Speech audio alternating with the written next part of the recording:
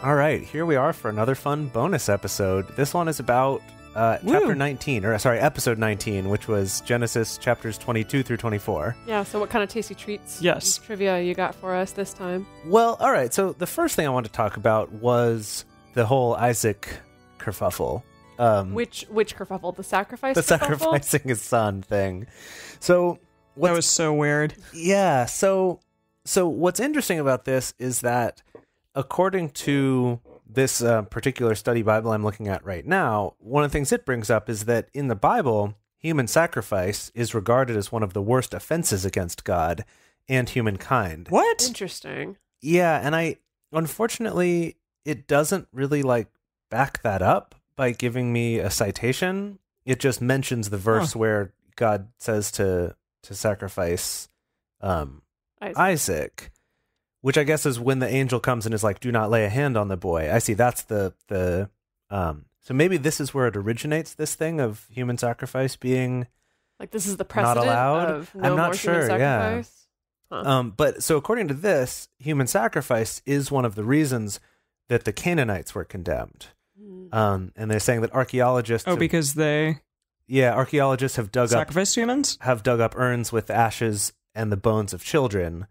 And from the sacred precincts of Carthage, Carthage doesn't get founded until 900 BC, and right now we're around 2000-ish BC. So that's way in the future, but that was, I think it's supposed to be the Canaanites who also founded Carthage. Anyway, yeah, apparently the Carthaginians sacrificed children as part of their religion. So this was a thing that probably happened in the area.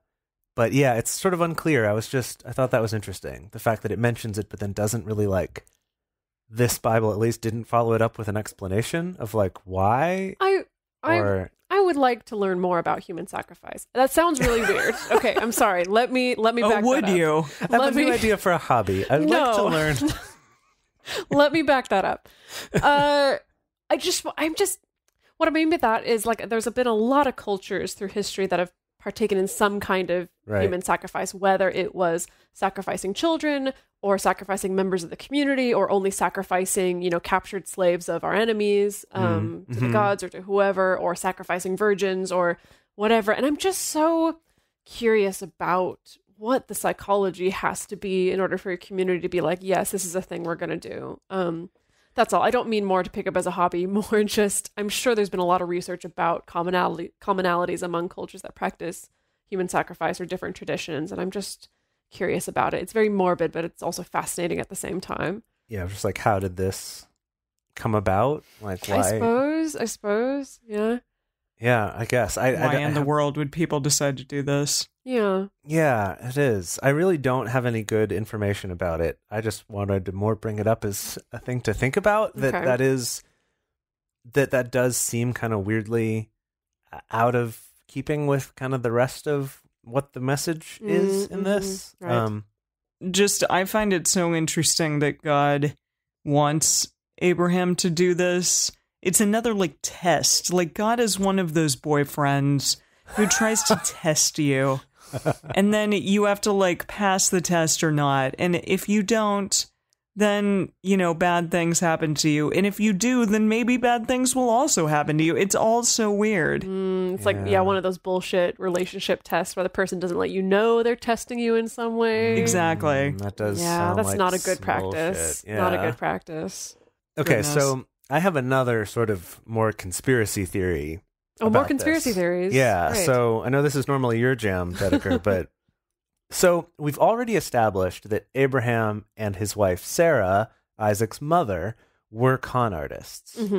I notice it's convenient in this story that the servants are left behind and no one else witnesses this. Oh.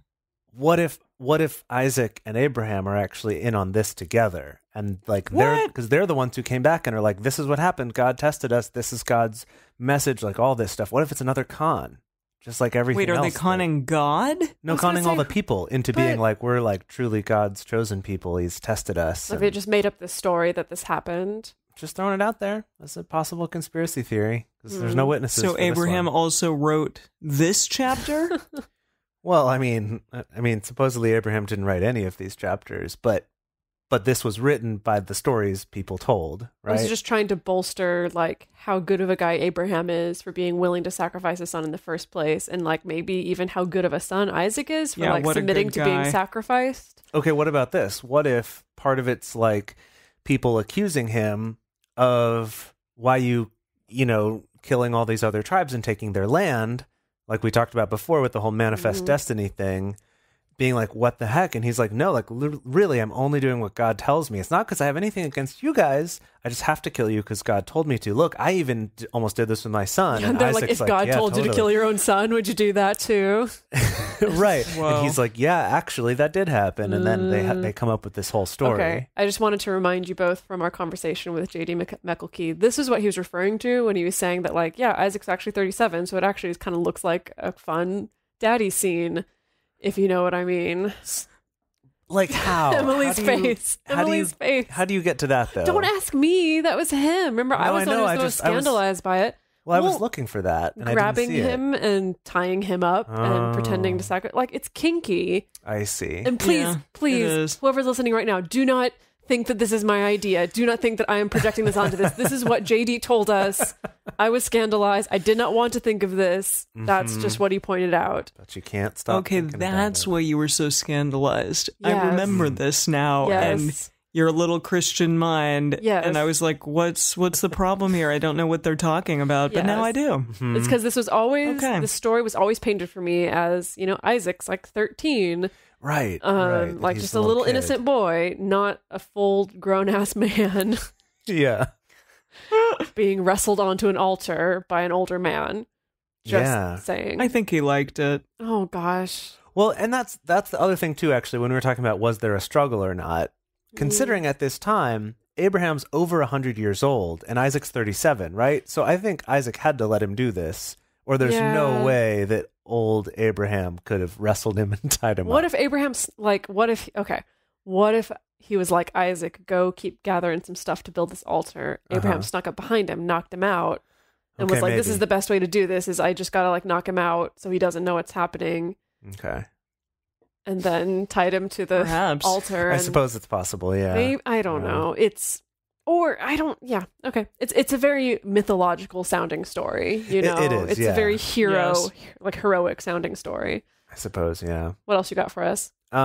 Okay, this one's actually interesting. So I don't know if you guys remember this. It was a few episodes ago where Abram, back when he was Abram, was stressing about the fact that he didn't have an heir and that his land was going to go to his servant. Mm-hmm. Like his servant was going to be his heir. Right. And he was upset about that. And then God was like, chill, I got you. So I have a little bit of more insight about that.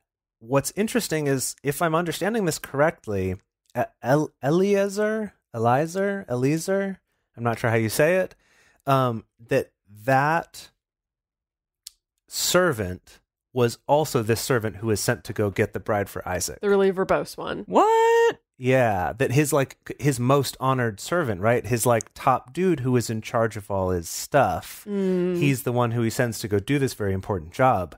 So what I learned about Did he get some stuff in return? Well, yeah. So here's what I learned about this is that tablets discovered in other ancient cities reveal that childless couples regularly selected a servant as a replacement son. And there were like contracts drawn up about the fact that you would be the heir to this, that you would receive all these things, with the stipulation that if a natural son is born, you're second place after him. But you're still like an honored member of the household and you still inherit some stuff. Like you're still, get some privileges from that or whatever. Still get some canapes. Yeah, a few canapes, yeah. We're not going to live that one down. I also thought that you just said seglected. You did say seglected, just so you know. Seglected? Yes. Well, there you go. It's a new one. So also part of that servant's duty was to take care of the like adopted parents, the ones who are giving him this inheritance. Okay, so like servant. His masters. Okay. Like as a son would, to like do their burial and like do those sorts of rites. If there was no natural born son. Correct. Okay. Yeah. So anyway, there have been contracts found about all of this. And so I guess just kind of specifying that this relationship of having this very honored person who would have as important a job as going to find a bride for your son was actually a not uncommon relationship for the time. I thought this was kind of interesting. And so he did maintain this important status in the household because it says he controlled all that Abram possessed. So that was, he's the oldest and most trusted of Abram's servants. So do you think that then when Isaac was born, he was like, dang it? I mean, how could he not be a little bit, right? Yeah, probably. But I guess he was a very loyal He still servant. is doing right by Abraham. That's true. He's still trying to be good and get him a good wife. He's a good boy. Yeah, he's still trying to be a good boy. And I suppose if he does believe that, Abraham is chosen by God, then, he would still be loyal to that and want to support it all. That's true. The last thing I have is I was trying to figure out how old Rebekah is, and I can't find it out. What I know is that, so Isaac was 37 years old during the binding of Isaac, which Video game? I know, right? What? The binding of Isaac is the term for that story when he's tied up on the altar. So that video game is named after. It's also a video game. Yeah. It's named after that. But he's very young in the binding of Isaac. Yeah, he's a little kid in that. Yeah. And it's unrelated to the story in pretty much every other way. So, but anyway, by doing the math on, so Sarah had Isaac when she was 90, and then she died after the binding of Isaac when she was 127, which makes Isaac around 37 at the time that happened. Okay. And then Isaac's 40 years old when he marries Rebekah. Okay. So that's interesting too, but I don't get anything about Rebekah's age, unfortunately, and it doesn't seem like there's any. So it could have been anywhere from 12 to all the way on up. Yeah. So according to this person, Rashi, and these other interpretations, and the Midrash and the Talmud, who also give more details about this. So when she sees Isaac at the end, like when she's coming back with the servant, that she specifically is like, that she sees him praying and asks like, who is this spiritually exalted man? Because she's really into that. So just kind of a little more detail about did say that he went out to the fields to meditate. Right. So like, she saw that and was like, oh, she's a woman after my own heart. I totally would have done the same thing. But who is that guy? Like meditating and being so mindful. Yeah. And so then, and then she modestly covers herself with the veil. Yes. In all this story. The other interesting thing that I think we'll kind of see more later, because she moves into Sarah's old tent. Apparently, there were 3 miracles that characterized Sarah's tent that stopped happening once Sarah died, but then started happening again once Rebekah moved in. Hang on. Before you tell us what? Okay. Yeah. Emily, what possibly could these tent miracles be? The tent was more spacious than it appeared from the outside. Like a Harry Potter tent, yes. Like the TARDIS, yeah. Yes, okay. The tent was illuminated by, I don't know, some like floating embers of light. Yeah, very magical. And what's the third one? The tent was shrouded from enemies. When shit was getting real. Like it's not flammable, like they try to set it on fire and it's I thought you meant like it's invisible or like like a cloaking device. No, I meant like it's invisible. It's shrouded from enemies when like enemies try to come towards it and they're like, where is that tent? And then they couldn't find it. They just can't find it. It's gone. Okay, that's good. All right, what are your predictions then, 3. Dedeker? Oh. Those are Emily's 3. What are miracles. your 3? Okay, definitely like instant pop-up tent. Like even back in that day. Okay. But also at the same time easy to collapse as well. So not like the problem with modern day pop-up tents. That soundproof. Oh, that's a good one. Okay. Yeah. That is a miracle. Yeah, that's quite a miracle. Yep. Third tent miracle.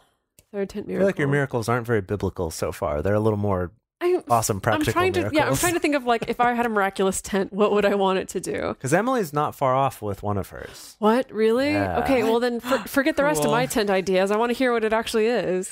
No, come on. We have one more. Give us one more. Okay. Okay, no. I'll do one better. Which of Emily's 3 do you think is the closest to Emily reality? said more spacious on the inside, illuminated, and invisible from enemies. Most biblical? I think the last one. Yeah, I think the last one too. Interesting. Invisible from enemies. Okay, here's what it is. The first one is that a lamp burned in her tent from Shabbat Eve to Shabbat Eve. So, yep. Dang. Which is starting this Jewish precedent of a lamp burning for a long time. Long, right? Okay. Yes. So that was the light. You were close-ish with that one. The second is that there was a blessing in her dough. What?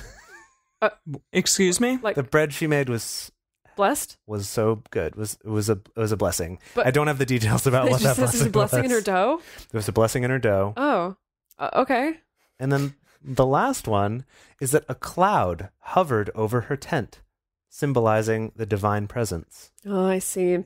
That's also a precedent. That comes back later. Yeah, I would have never have gotten those two. But Emily, you were not far off with the light definitely. thing. It wasn't floating embers around, but still, just the fact the lamp that a light that was would involved. Last. Yeah. Wow. Anyway, on this, maybe we'll bring that game back again another time, trying to guessing the miracles. Yeah. Guess the miracles. Wow, that's so interesting. All right, well, that's all the bonus content I got for you today. Until next time.